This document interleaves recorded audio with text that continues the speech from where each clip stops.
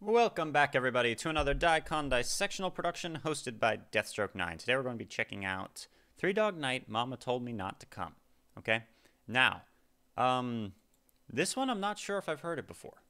I said in my last video reacting to Three Dog Night that I wanted to do more Three Dog Night songs because, you know, I really like them. Also have a Harry Nilsson song that I want to do because why not?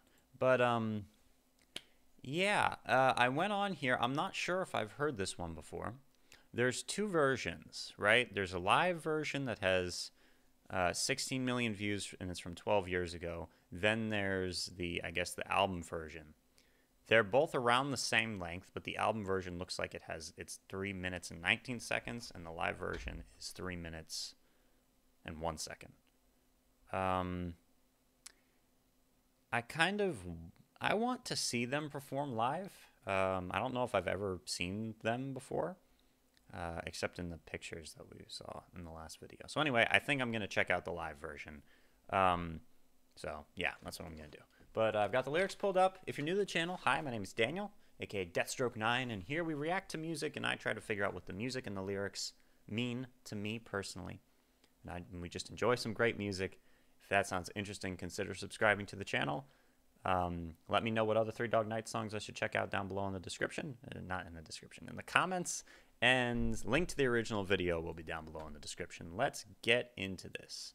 Three Dog Night, Mama Told Me Not to Come from 1970. Looks like a live version. Let's go. 3, 2, 1. 9, 2, 2.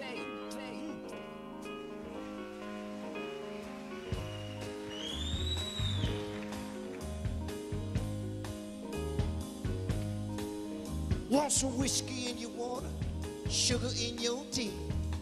What's all this crazy question you're asking me? This is the craziest party that could ever be. Don't turn on the lights, cause I don't want to see. Mama told me not to come. Oh Lord, Mama told me not to come. She said, that ain't the way I find no.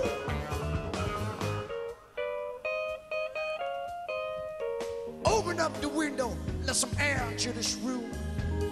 I think I'm almost choking from the smell of stale perfume. And that cigarette you're smoking about to scare me half to death.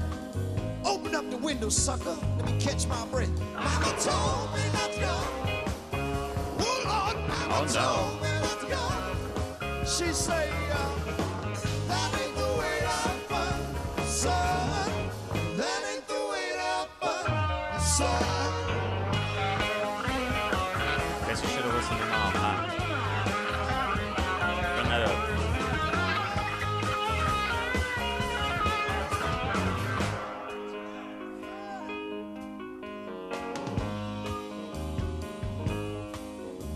The radio is blasting, someone's knocking on the door. I'm looking at my girlfriend, she's passed out on the floor. I'm just going to pause it there and say, he said someone's knocking at the door, and then the bass went doom, doom, doom, or maybe whatever instrument did that, right? Earlier he said, let some air in, and you heard that like little sound effect, or not even a sound effect, that like feedback or whatever that sounded like wind coming through. I really like the ambience of the song where they're like adding these sound effects using their instruments to tell the story or assist in telling the story. Love it. All right. Loving it so far. Audio quality is a little bit low. I tried to turn it up for you guys. Yeah, hopefully that worked, but let's keep going. I've seen so many things I ain't never seen before. I don't know what it is. Somebody shut that door. Mama told me not to go. Oh Lord, Mama told me not to go. She said, that ain't the way that fun, son. That ain't the way that fun. No. Mama, sing it to me.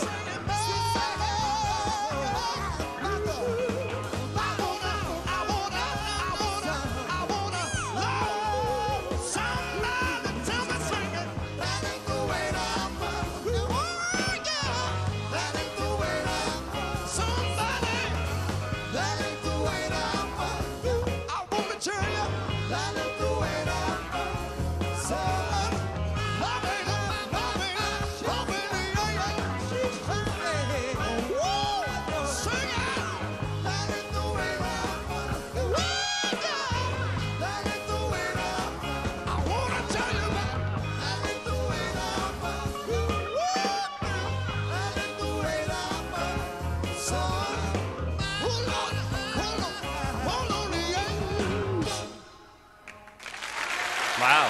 Okay. There's a lot of them. I like it. Song, classic story. IMO. It just sounds very like, yeah. Sounds like a story a lot of people probably could relate to. Yeah, the Fear of Partying song was released in 1966, 4 years before this hit version of it was released. The writer was Randy Newman, known for his songs, film scores, and satirical streak. It was written for Eric Burdon and the Animals. The song topped the charts in the US and reached number 4 in the UK. It's from the band's fourth album, It Ain't Easy, which contained hits written by an eclectic group of well-known artists such as Elton John and Paul Williams. So let's go through the story that they're telling here. First, we've got the intro. An electric piano lead-in, very faithful to songwriter's version, except the latter is much slower, storytelling presentation style. Yes. Want some whiskey in your water? Sugar in your tea? What's all these crazy questions you're at? Oh, sugar in your tea. Oh. Adding water to ice or whiskey adds to the flavor of the drink. He turns it around, adding whiskey to water. For what? Change the water's flavor? Maybe to establish that the narrator is already loaded? Sugar in your tea. Yes, that's what I thought. Okay, the height of the drug scene, peak use of LSD was often turned into a liquid solution, then dipped in a sugar cube to administer the drug. Oh, geez. Dropping an LSD-infused sugar cube into someone's tea would be an easy way to dose an unsuspecting partygoer without their knowledge. Perhaps that explains the line, "I'm looking at my girlfriend. She's passed out on the floor." And this person writes, "The cigarette you're smoking is about to scare me half to death is marijuana. Sugar in your tea could allude to LSD. However, no one passes out on LSD." Okay, whatever. All right. What are all these crazy questions you're asking me? He doesn't understand, you know, and that's so Mama told me not to come. He's like completely oblivious to a lot of this stuff. He's like, I've seen things I've never seen before. Let's see. Don't turn on the, this is the craziest party that could ever be. Don't turn on the lights because I don't want to see. He's like, damn, I should not have come here. Mama told me not to come. That ain't the way to have fun. Randy Newman's songs generally pick I know Randy Newman, so that's interesting that he wrote this. Generally pick a subject. Well, I don't actually know him. I just know the name. Many controversial ones, see Birmingham or Short People, and assumes the obnoxious character and delivers a funny but scathing critique of society and its attitude to then-present issues. In this case, a supposedly innocent young man falling into a 60s party scene with its blasting music, heavy drinking, drugs, and the consequences. The mama is the one with the voice of reason, probably a metaphor to the internal voice inside the poor guy's head. Well, I think it's... Yeah, I mean, the mother told him not to go to parties like this. There are other ways to have a good time than just getting high and going to parties. Yeah. Again, by the Jimmy Greenspoon keyboards, allowing the transition to the rap-like delivery of the next verse. As most of the verses. Rap-like delivery? That's what he called that? That's interesting. Open up your window, let some air into this room. Yeah, I guess kind of. Let some air into this room. I think I'm almost choking from the smell of stale perfume, and the cigarette you're smoking is about to scare me half to death. Open up the window, sucker. Let me catch my breath.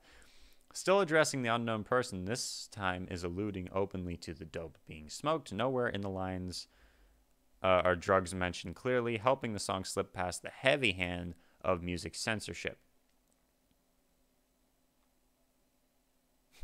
Yeah, the Beatles' Lucy in the Sky with Diamonds, although it has been denied as having anything to do with drugs, and specifically LSD, has nevertheless been banned by the BBC in the UK. Really?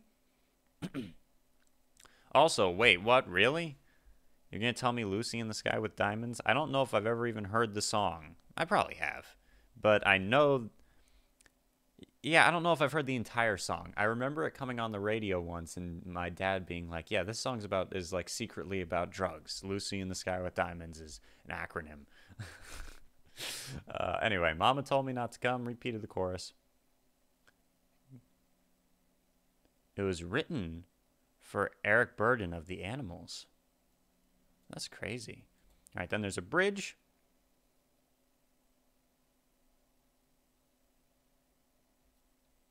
Okay. Then the radio is blasting, someone knocking on the door. I'm looking at my girlfriend. She's passed out on the floor. I've seen so many things I ain't never seen before. I don't know what it is, and I don't want to see anymore.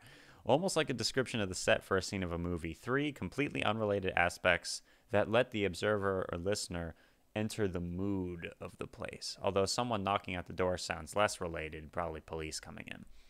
He's not alarmed enough to help his girlfriend. She's only part of the props. The scene could make Animal House's participants cringe.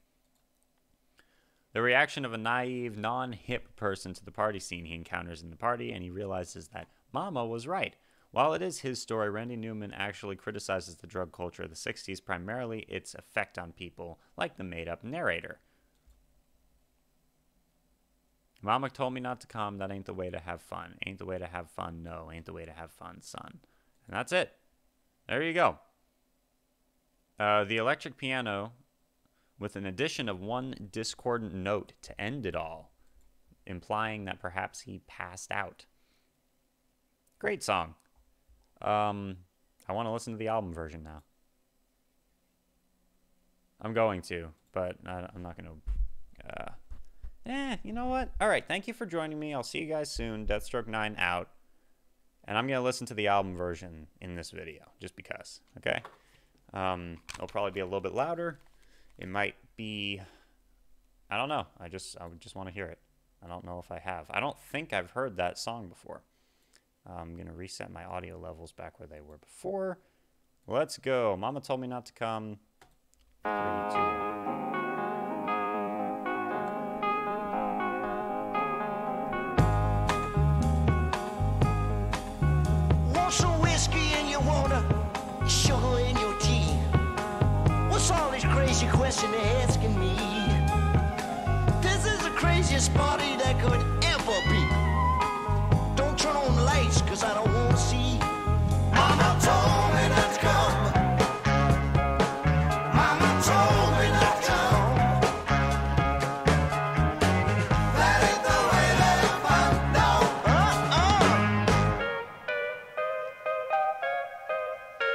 Open up the window, let some air into this room. I think I'm almost choking from the smell of stale perfume. And that cigarette you're smoking, I'll scare me half to death. Open up the window, sucker. Let me catch my breath. Mama told me not to come. Mama told me not to come. That ain't the way to have fun, son. That ain't the way to have fun. She said, oh, yeah.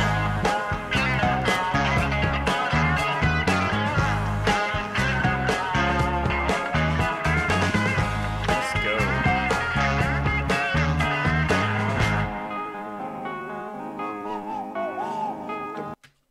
Can pause it there.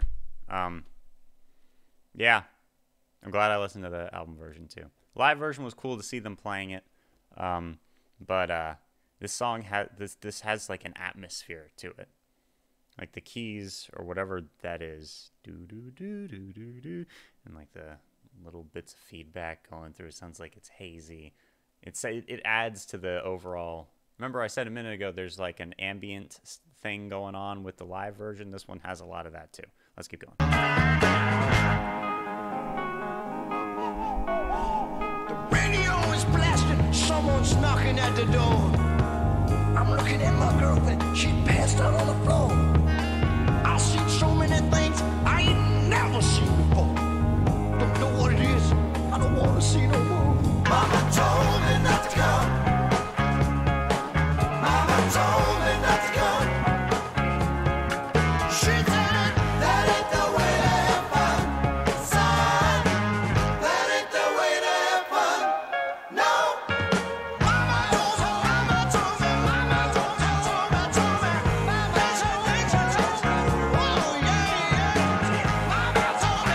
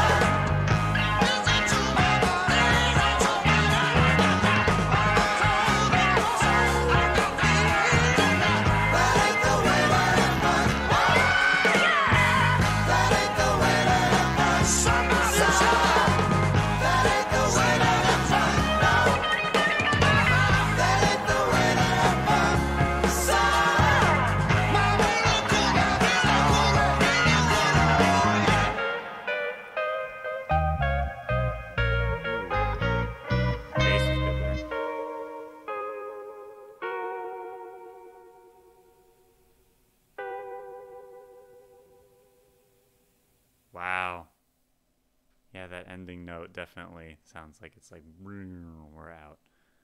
Okay. Thank you for joining me. I'll see you guys soon. Deathstroke 9.